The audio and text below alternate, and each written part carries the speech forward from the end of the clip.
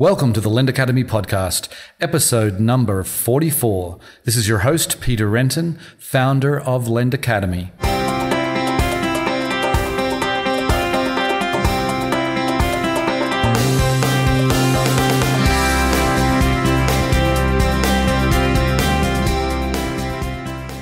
Today on the show, I am delighted to welcome James Herbert. He is the president and co-founder of LendingHome. Now, LendingHome first got on my radar just around when they launched in April last year. They had some pretty big name backers, and I heard a lot of talk in the industry that this is a company to watch. So I have been watching them, and they have been doing extremely well. They've basically gone from nowhere to the largest online real estate platform in our industry in pretty short order. So I wanted to get James on the show to talk about how they've been able to do that, what makes LendingHome tick, what makes them different to everybody else, and how they've been able to scale so quickly and where they're going to next. It was a fascinating interview. I hope you enjoy the show. Okay, welcome to the podcast, James. Thanks for having me. Okay, so let's just get started. Not everyone's heard of LendingHome, so can you just give us the elevator pitch about what LendingHome does exactly? Sure. LendingHome is an online mortgage platform designed to make the process for getting mortgages simple, fast, and reliable, both for borrowers and investors. We currently focus on investment property loans at this point, and we'll be expanding into the owner-occupant space at some point in the near future. Okay, so then, and you're one of the co-founders. Can you give us a little bit of background about yourself and why you decided to start this company? Sure. I decided to start the company actually as a frustrated borrower. I used to run residential real estate portfolios. I ran acquisitions for Colony American Homes for the first year of its existence, and then left and started my own fund. And I was frustrated both on the investment side, getting loans for the portfolios that we had, as well as on the personal side, when the bank that currently had the mortgage on my home took 104 days to refinance my own property. So as I looked around at the space and we looked at banks, we looked at the emerging portfolio lenders, and we looked at the private lending space, we decided that there had to be a better way. We saw several pockets of borrowers that were either not served, underserved, or mispriced. We saw that the consumer experience was a horrible one, that was slow, that was opaque, that was not reliable. And we saw that the cost to originate for the lenders was actually going up significantly.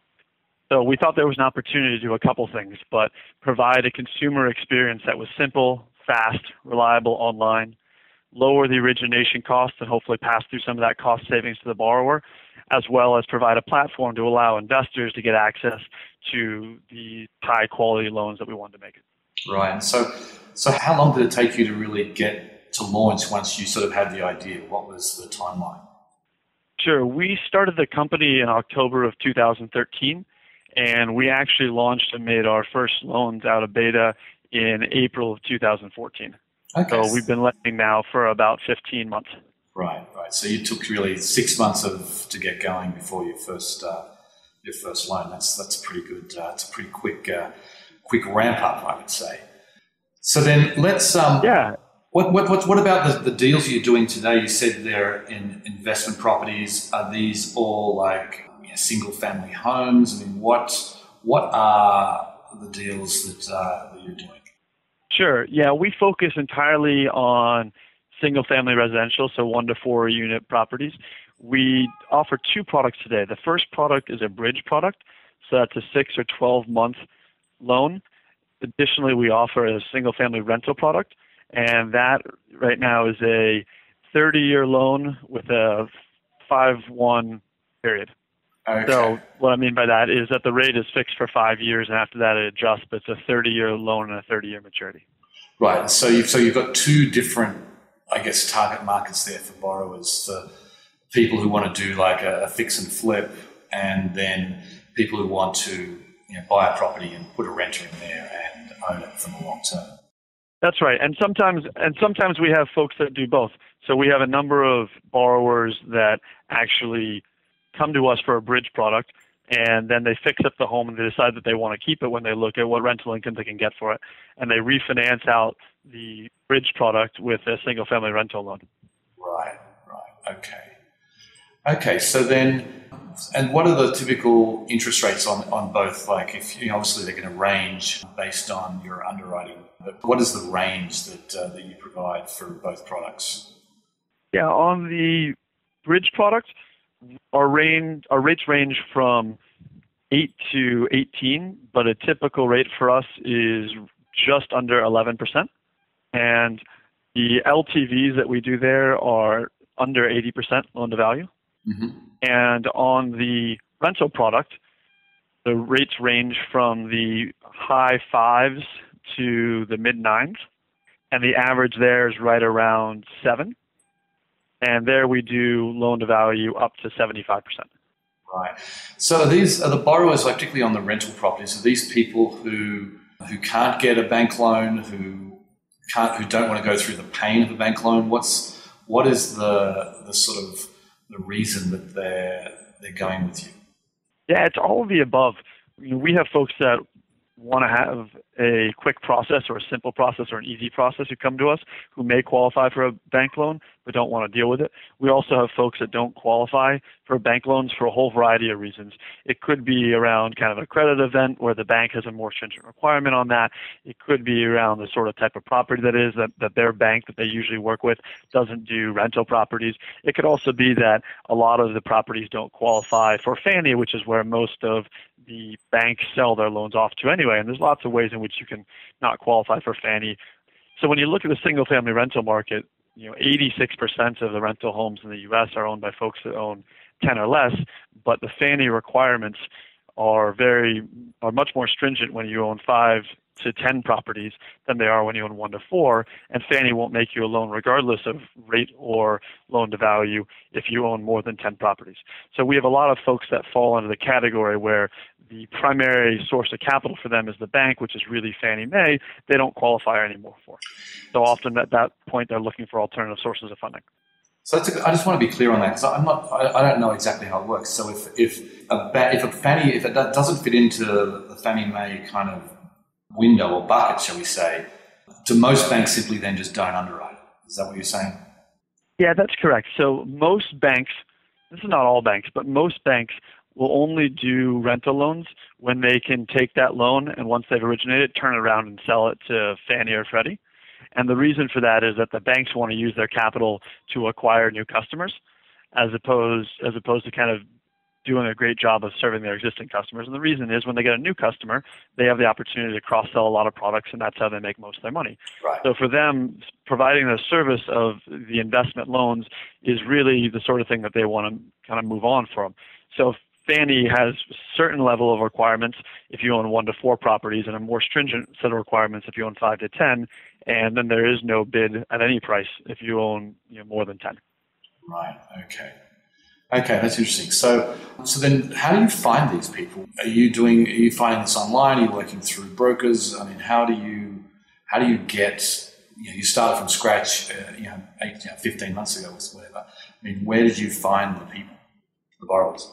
Yeah, it's a variety of sources. We certainly do most of it online. So we have a pretty big direct to consumer, and that's a lot of online marketing for us. We do a small amount of direct mail as well. We've started working with a broker community as well, and we found that to be really effective. We've tried to build some really nice tools for brokers to allow them to be more efficient and more effective with their time. So we're starting to see some success there. We also nicely have a big portion of our business that's come through unpaid referrals from other customers. So we're driving just under 30% of our business as referrals from our existing customer base, which we like to think is a vote of confidence in that we're doing something right. Mm-hmm. Sure. And I imagine, you've only been going a short time. I imagine repeat business is going to be a big thing. A lot of people, they don't just own one rental property. They own, they want to build a whole portfolio. That's right. We have several folks that have come to us, and that's the case both on the rental side as well as the bridge side. We have, I think, some borrowers with us that are on their 30th loans on the bridge side of things as well. Wow. That's a lot in 15 months. Okay, so then can you, one of the reasons, that people acknowledge how horrible the real estate mortgage process is and how onerous and all the amount of time. It's nearly as bad as as an SBA loan as far as what is required. Can you take us through what you do differently and what your application process is like? Sure. We try to make our application process very easy and simple and reliable. So if you come online to our website, within 3 minutes, you'll be able to get a rate and see if you qualify for our loans. If you do, the rate that you see there when we go through and do the verification process is the rate that you'll get. It's not a teaser rate, it's your actual rate. And you'll be able to, slide the bar and say, hey, do I want a little bit more? What does that mean to my rate? Do I want a little bit less? What does that mean to my rate? If you decide to apply, the rest of the process takes about 15 minutes, and it's entirely online as well. We've built a dashboard for borrowers to be able to see what information they provided, what they still need to provide, interact with us as needed through chat, or whether we have a question on a particular file or we need some more information, as well as be able to see where we are in the process. One of the things that personally was very frustrating to me when I was as a borrower is the fact that it felt like my loan went into a black box. I never know who was working on it and what the current stage of it is. Mm-hmm. So we've created a dashboard to try and help that as well for borrowers. They understand, when am I expecting to close? Where is my loan? Has underwriting been approved? What does that look like? And so we want to make the process very simple for them. So then what is the typical wait when if you've approved the loan and someone's given all of their documentation? How long before they can get their money? So we've closed loans in as little as a week, but the reality is that most borrowers actually aren't looking to move fairly quite that fast. What we find more is that what borrowers care about is not that every loan can be done in 5 days, but that their loan is done on time for their timeline. So the average borrower is actually usually asking us to close in about 20 days, and so we're actually trying to measure ourselves in terms of making sure that we meet their estimates as opposed to any particular day count. Right. Is that part of the process? Or you ask them when they want to close, and then you will go at their speed? Yeah, that's right. I mean, we have some minimums because we have to work with third-party title. If it's a bridge, we have to get a BPO. If it's a rental, we have to get an appraisal. Those processes sometimes take a while, and we do our best to stay on top of them, but they're also a little bit out of our control. But we still fight very hard to make sure that we're meeting the borrower's expectations about when they need to close, because sometimes there's a very firm closing date, and sometimes there's a desired closing date. And in both cases, we want to make sure that we're leaving the borrower with a very good experience. Right. Okay, so then I wanted to step back a little bit, and you came into this industry fully aware that it's if you sort of October 2013 there were several platforms that had already started.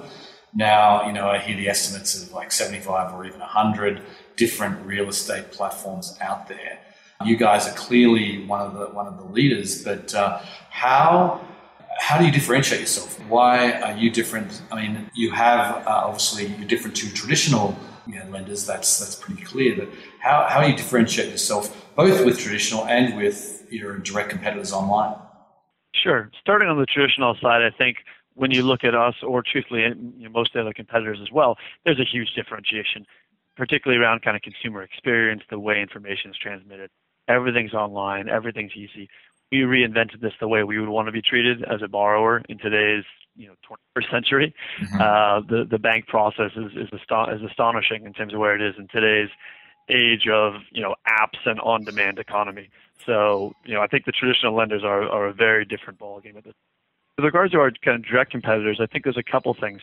I think we believe that our process is the simplest, fastest, and most reliable. From that, we think that you can come online and you understand exactly where you are extraordinarily quickly.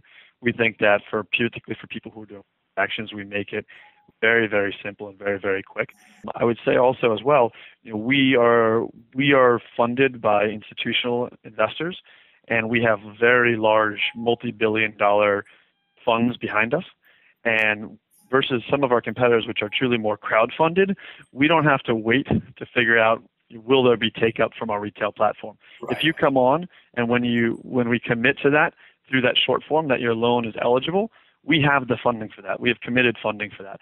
So in that regard, there's no chance that you're going to show up and the money is not going to be there. We think that that's actually really important, particularly versus the smaller funds that we deal with and the other crowdfunding sites where it is somewhat at the whim of the community in terms of whether that money or that particular product is going to get, or project is going to get funded. In our case, when you come online and we see that you're eligible, we have the money to fund your loan, period, full stop. Okay, so let's just talk about that side for a bit. So who are your investors? And I presume you're just doing whole loans right now. So who is investing and how many different kinds of investors do you have? Yeah, so our investors are relatively private in that regard. We've got about 12 different investors that span a range of categories. So we have hedge funds, we have REITs, we have multifamily offices, we have a university endowment. So we have the combined capacity of our institutional investors is something like $9 billion. So, we have folks that have really, really big checks behind us, and they love the assets that we're originating, in part because the quality has been so high, and they feel really good about these being originated at institutional grade capacity. Right. That's impressive. So then, you go to your website and you have like a little invest button on there and you go down. So it looks like at some point you're going to do retail. I mean, why bother? Why do retail if you've got such strong backing behind you? Good question. We think that we want to give the opportunity for this community and other communities to be able to invest in these loans. We truly believe in the quality of what's here. We think it's a differentiated product compared to what's out there in the market. Most of the opportunities for people to invest retail on other marketplace lending platforms are really unsecured consumer credit. And we think at the rates that we're able to offer and the fact that it's secured, it's a very differentiated offering compared to what's out there currently.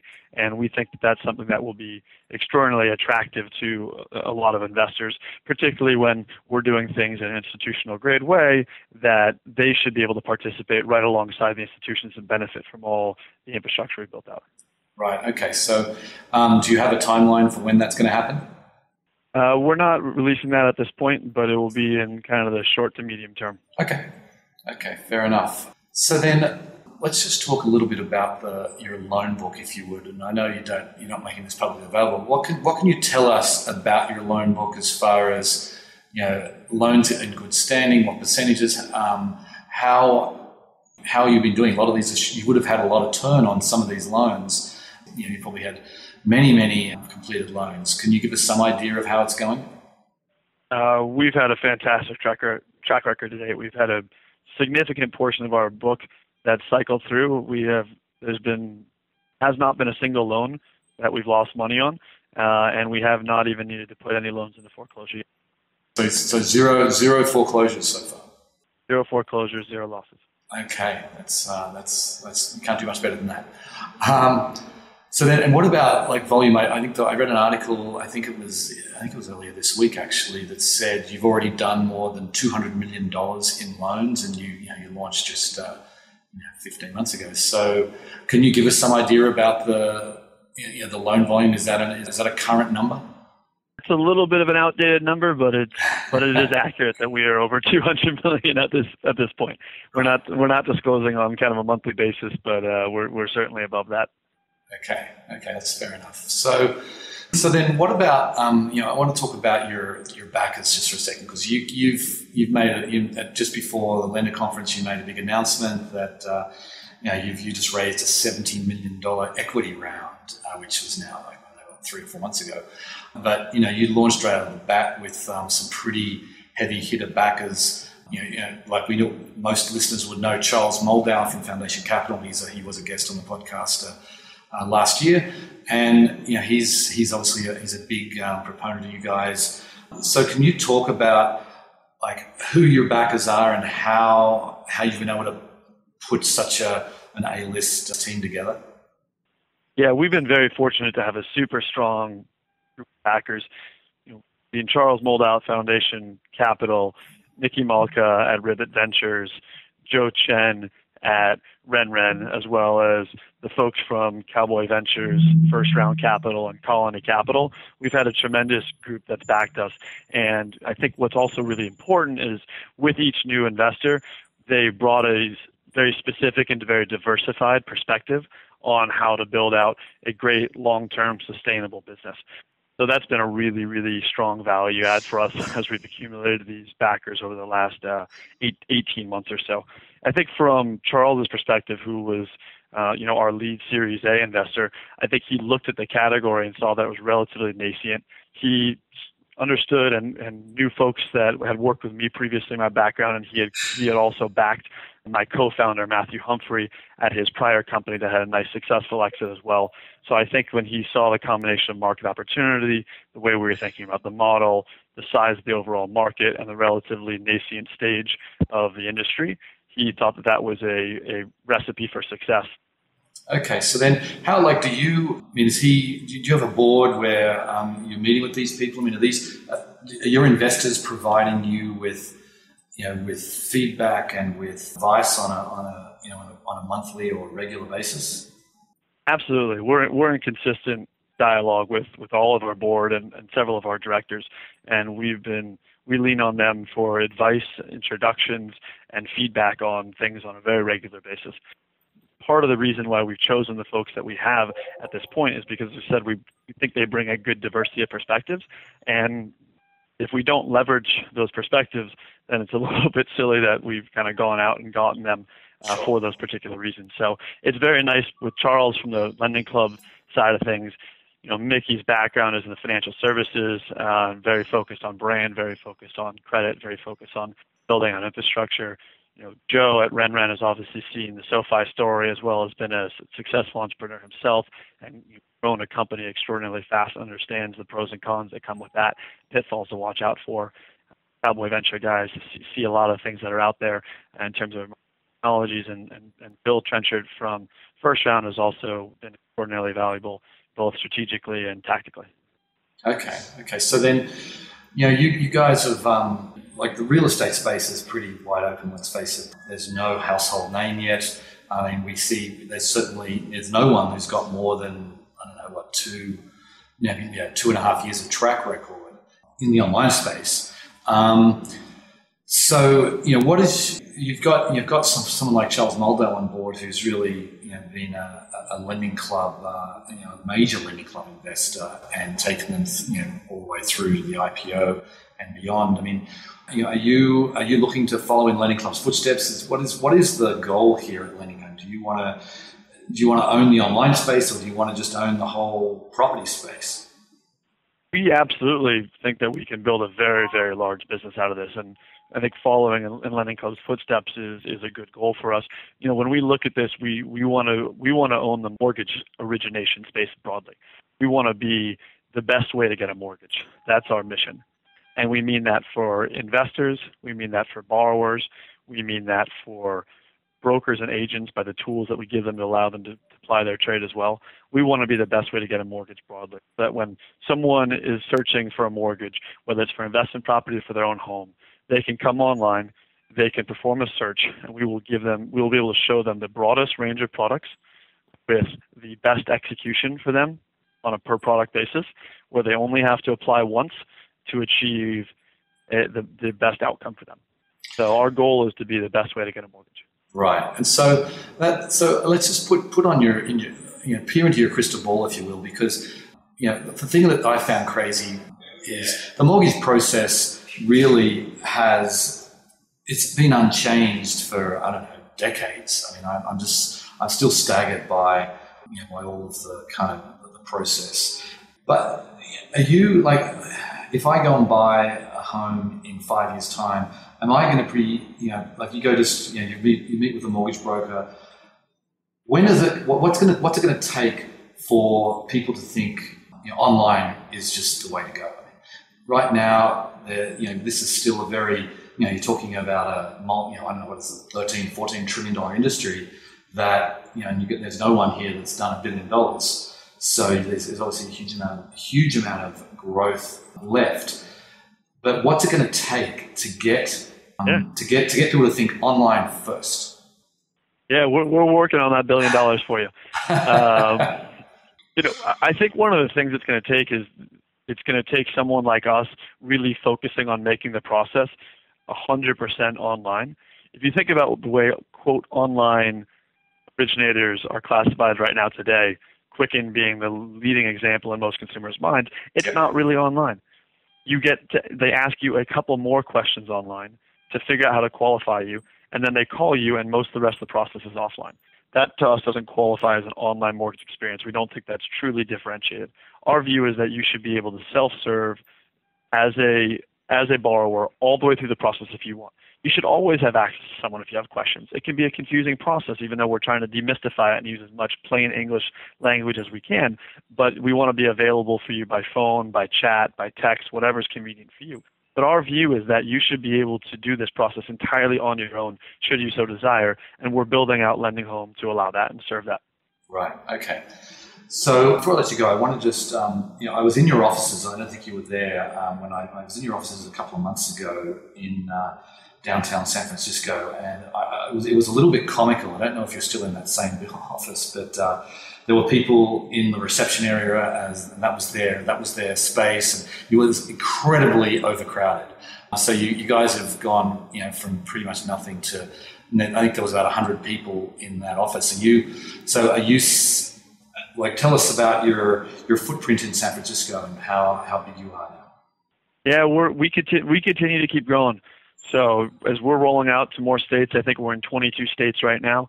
We continue to expand. We're investing a lot in our infrastructure to make sure that we have the capacity to support growth, make sure we maintain a great customer experience, and build kind of institutional quality tools allow us to scale both in the investment space as well as in the owner-occ space. So as we do so, that's where we're putting the capital that we've raised to make sure that we're building out the mortgage originator of the future. Right. Okay. Fair enough. So then, just one final question: Do you think we're getting to the stage? Again, putting back on the crystal ball. I mean, is this going to be something that people are going to do on their phone one day? I mean, where we want to sort of the tech is coming a long way, but the customer of tomorrow. I mean, you look at you talk to anyone who's in their teens or 20s, and the phone is their primary computer. That's the thing they use the most. Can you just talk about how you're kind of planning your roadmap and sort of moving into the future with that in mind? Absolutely. We've already taken our site and optimized it to be kind of mobile native to allow folks to search online. We continue to look to improve that process and make it easier and easier for you to apply all the way through your phone. But already today, if you're at a property and you want to understand whether or not you could get a loan on this, you can go to lendinghome.com on your phone, type in the information, in about 3 minutes while you're sitting at the property, figure out exactly what your rate would be and actually start the application process right there on the property. So we also believe that is a big focus of the industry going forward, and particularly as today's consumer gets more and more comfortable with mobile, that's a big opportunity. Okay, well, on that note, I'd like to say thank you very much, James. It's been fascinating. You guys certainly have an interesting company, and I wish you all the best. We appreciate it. Thank you for taking the time and having me on. Okay, see ya. There are a lot of exciting opportunities in the lending space. There's no doubt about it. But by far, the largest opportunity of all is the real estate space. You're talking the vast majority of lending done in this country is done in real estate transactions. So, as I said, there's no company that is really dominating yet. I personally have just been very impressed with LendingHome. I think I'm more impressed now than I was half an hour ago. And I think they are a company to watch. If someone can crack the 30-year mortgage market doing it online and doing it to a broad range of investors, then they are truly going to be a large company. The 20-somethings of today, the teenagers of today, they do not want to buy a house the way their parents did it. They don't want to take out a mortgage. That's not going to be an online process. They want it to be all online. LendingHome are already there. They have a great opportunity, I think, to create one of the largest real estate companies in the country, and they have they've only just getting started, obviously, but they have a lot of runway that's possible. Now, obviously, it's a competitive industry. There are others vying for the same market, but so far, LendingHome have shown they are executing extremely well. Anyway, on that note, I will sign off. Thank you very much for listening. I hope you enjoyed the show, and I'll catch you next time. Bye.